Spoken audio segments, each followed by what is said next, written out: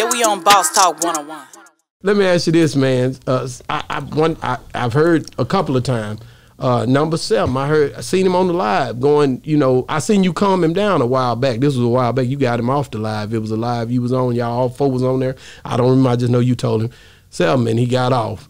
How do you keep them from? 7 ain't never did. 7 don't talk shit on the internet. No, it was a live that y'all was on. You said something. He got off. He didn't get to say nothing because you told him to get off. It was I seen it. I'm trying to remember that live. I just know Trill Talk was on there because I was on there. I looked at it afterwards. You know, it wasn't when it was live going on. So I was looking at a recording. You was like, you know, cut it short. And I know they listen. So that wasn't even the question. The question is how long. I mean, how hard is it to try to detour them from, you know, the beefs and stuff? Because they listen. You know, 7 blessed. You know, 7 God helped him. You know. His whole situation, you know, the feds took down his whole organization a couple of years ago. So 7 more smarter than people think he is. You know, he just turned 22, so you know, he a little wiser. He know not to argue with people online. He know not to do none of that. I done seen him rant now. I was looking at one the other day, wasn't it? Who was that? What was that about? It was about BGF Strap, wasn't it? Yeah. He must have said a lot though.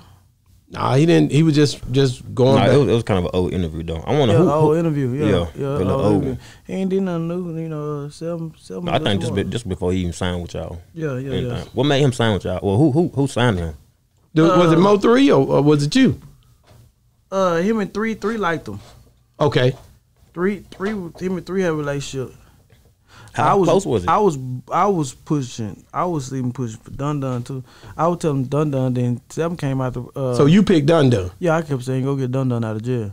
Okay. Dun the truth. And then 3 kept saying, but then he came out blue. So I'm gonna sign number 7 too. So I was like, okay, you know, and we had a pick from another individual. I wanted to go forward with, or number 7. So we agreed on number 7.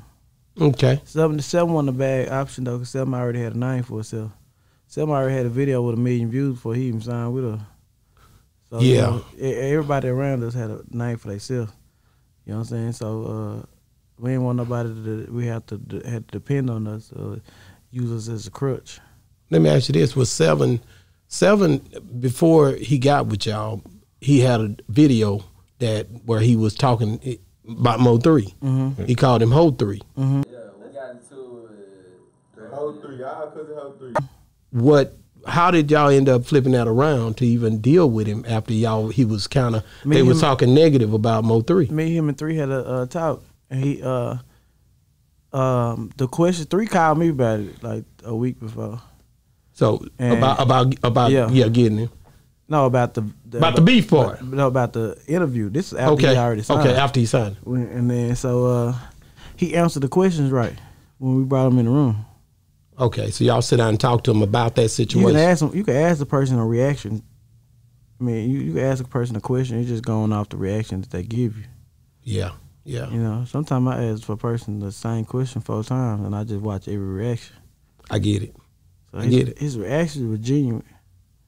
You know, sometimes at a person at a young age, and you know, they surrounded by a bunch of people who just don't know. You know what I'm saying? They might feed off that situation.